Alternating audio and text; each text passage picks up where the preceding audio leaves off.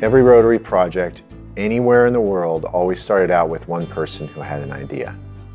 And then they were able to grow and develop that idea by getting other Rotarians engaged and using that powerful network of Rotary to really change the world.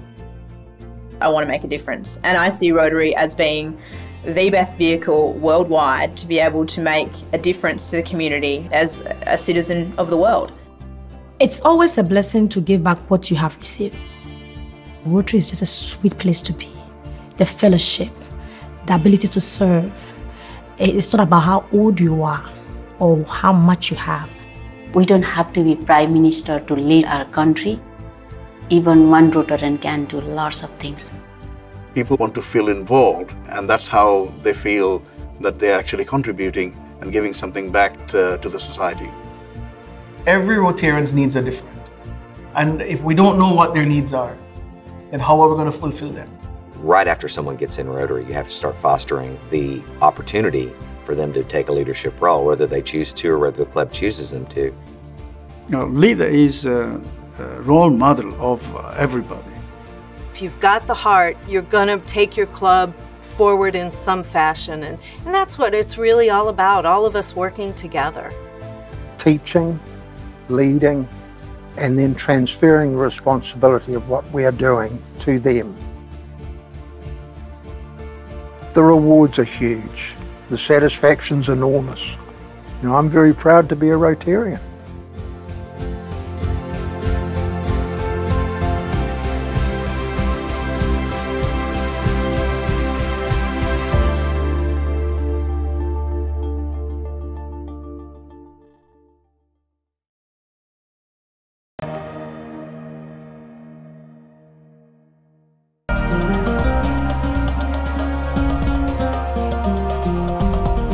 One of the things we need to keep doing is finding innovative ways to bring people into our clubs, engage them, and keep them involved in our projects and our activities. One of the main ways we try to keep the members involved with Rotary is actually giving them active roles in projects and responsibilities. Before we became officers, we decided that we would have a retreat. So we took a weekend retreat with all the board officers and said, where do we really want to go with Rotary? What kind of club do we want to be? And we formulated goals such as our membership goals and our fundraising goals. And then we took all that back to the club and had several meetings trying to get buy-in. The best way to move the club, in a good way is that have some programs, have some club projects, Just don't be limited in the meetings, Every project we work together, we meet together, and we share the responsibilities together. Share is the best thing to run the club, I think. If a person is committed to something and they pursue what they are committed to, the leadership, I think, will just come through.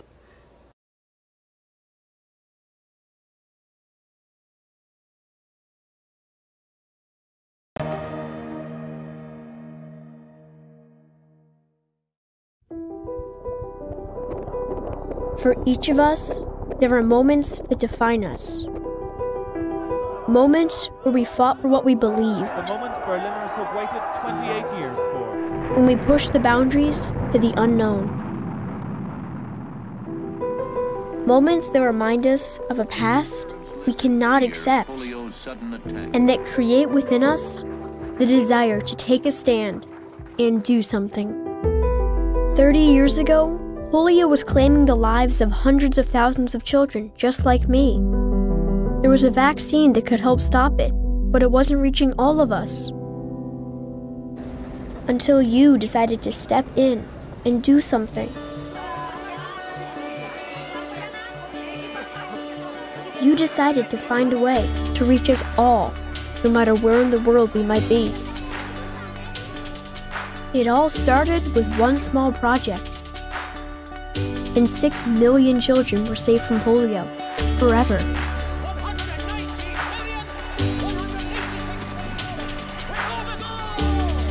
The world took notice, and things began to change.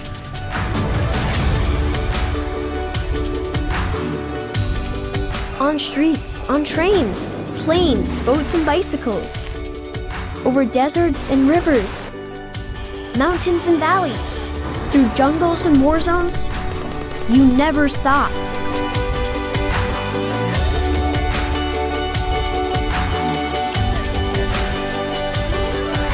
But it can't end here. We are this close, the closest that we've ever been. 3 countries remain, and we must continue to strive to reach every last child.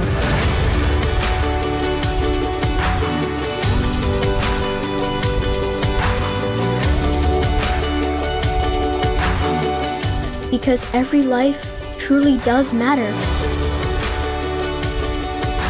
And together, you have proved that when you put service above self, the world can be a much better place. Since 1985, Rotary has been the foundation on which the polio eradication program is built. Last year, we saw just 37 cases, the lowest number in history. Thanks to your efforts, more than 16 million people are walking today who would otherwise have been paralyzed.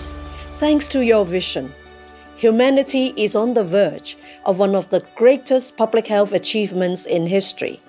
While our work is not yet done, the remarkable dream that you had 3 decades ago to tackle one of the world's greatest public health challenges, the end of polio, is nearly a reality.